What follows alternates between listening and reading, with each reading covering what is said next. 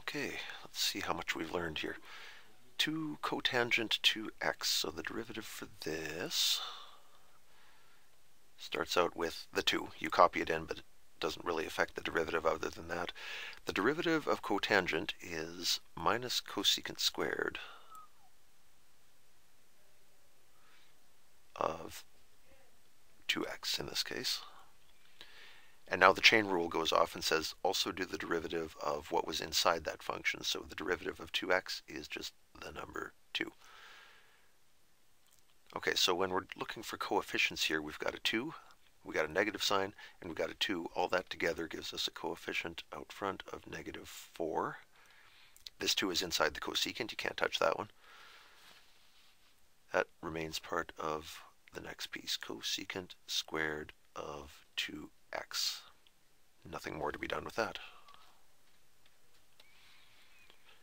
Okay, now they give us sine x times secant 2x. And you heard me say times there, so you know the product rule is coming. First d second plus second d first. Let's see how that goes.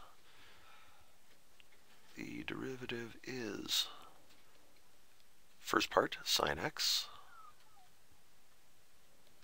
Derivative of the second part. The derivative of secant is secant tan. So we get secant 2x tan 2x. And then the chain rule says do the derivative of the 2x. So we get a number 2 out of that. So that's first d second plus, let's see if I can fit this on one line, second secant 2x. Derivative of the first part is sine x. Its derivative is just cosine x. And happily that's it. There's not even any chain rule here. Or the chain rule here would cause you to do the derivative of x, which is 1, meaning we can get away with skipping it. So fortunately I'm not going to run out of space. I don't have to write anything else after there. Can we clean this up? Only a little.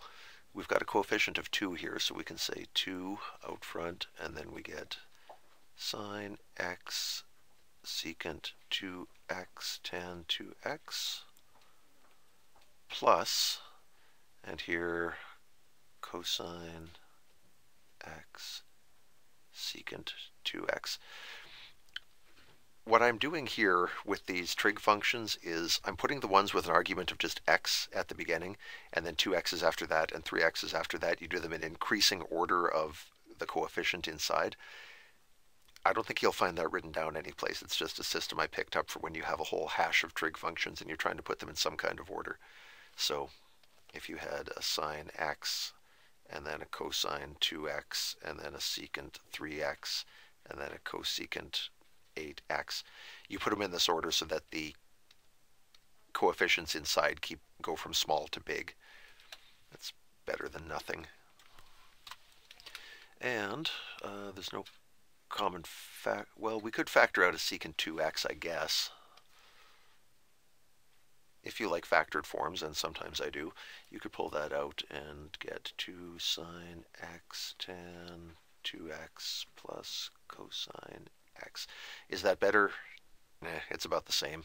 So either one of these would be an okay place to stop.